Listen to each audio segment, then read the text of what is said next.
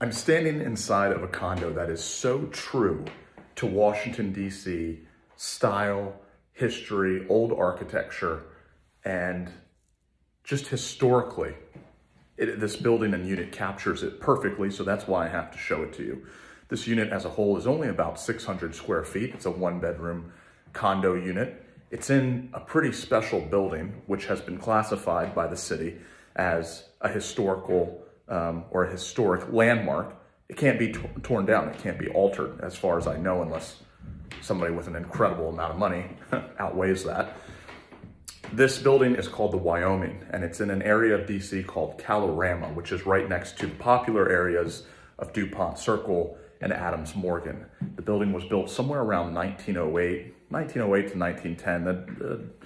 The gauge on that of when it was actually built is a little bit rough, a little bit blurry, but it's somewhere in that range. This used to be a building that had two towers to it. It still does. The North Tower being an area where a lot of naval officers of high rank would actually stay and live. President Dwight Eisenhower lived in this building prior to him actually becoming president. You also had other people of notoriety that lived in the building. And then you have the South Tower, which was actually completely filled with the workers for the building that would maintain it and take care of it and actually take care of the guests or residents on the North Tower.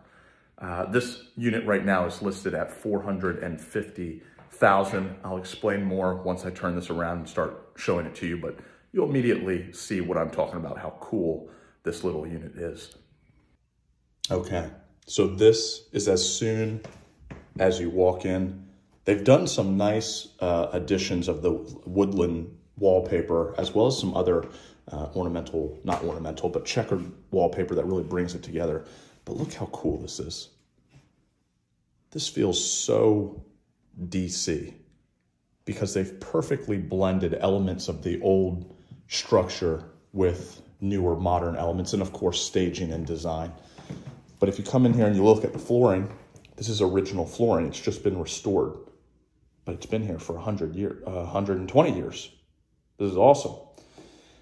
These units in particular in this South Tower, because these were where workers used to live. I believe, at that time it was probably servants, but they didn't have kitchens.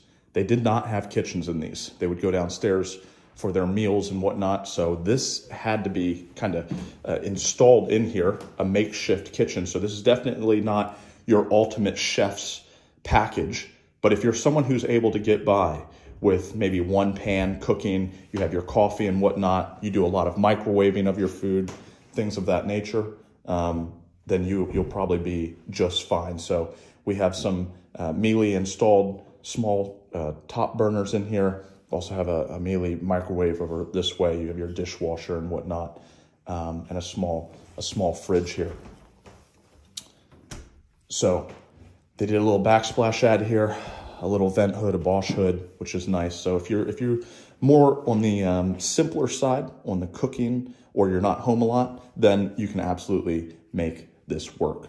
Someone that buys this unit is not going to be buying it for, all of the flashy amenities and brand new building type deal things. They're going to buy it because it's a piece of history, and it's so very unique in terms of somewhere that you would live. I mean, you'd have one of the most unique places among all of your friends if you lived in DC. This is probably something more commonplace that you would find if you were in New York City or something of that nature.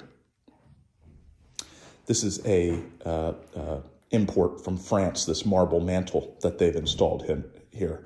It's obviously not working. That's a black painted wall, but the mantle adds a nice touch to it because all of this decor, everything in here, or all of the original framing and structures and moldings is a French Parisian style. So what they've done is they've brought in and imported some items like this 19th century French mirror, this Parisian mirror that they've brought in, and it's absolutely massive. I mean, I look tiny in it. It's probably 8 feet, 9 feet tall. You have blackout blinds, roller shades if you want them. The new installed lights are very cool, but the original cap and molding has been kept intact, which I like very much. You have French doors, which have been installed to separate the bedroom from the living room. These are the built-in bookshelves that you find in the older buildings that were probably always there as a design element. The bathroom's been redone completely. It looks very, very nice. So you enter in here, and as you wrap around here, still got the older door with the frosted glass. I really like that. But the bathroom itself, really nice. Nice, sizable step-in shower. Plenty of room in this shower. Frameless. And as we move into the bedroom, you have a small linen closet right here behind this door. Very cool. This is much older. I don't know if this has been put in here. It's certainly an antique. I don't know if it was always here or they purchased it from elsewhere and brought it in here. Nonetheless, it does fit the old historic vibe of this home because this was not recently made. I'll look at, here's the detail of it. I think it fits perfectly in this room here.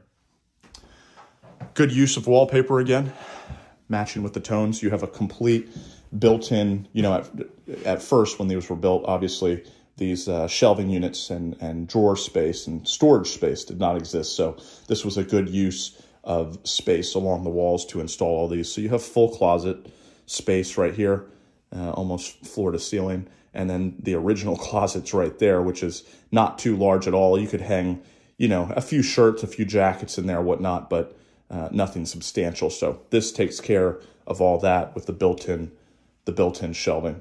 And of course, with the recurring theme of your marble going across your countertops, which is nice. Plenty of sunlight in this unit though. Plenty.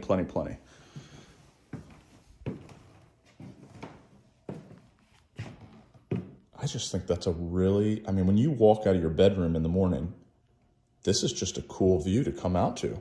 It's just really, I mean, it's cozy, it's warm, it's inviting. It's really nice. So that was about it. I am also going to take some video of the foyer and the lobby downstairs in the main room. Actually, I'm going to flip this around now. I'm going to take some video of the lobby downstairs, the front of the building and whatnot, so that you can see some of the architecture and design elements that have gone into the building as a whole, and just how incredible some of the buildings here in DC actually are. So we'll skip to that.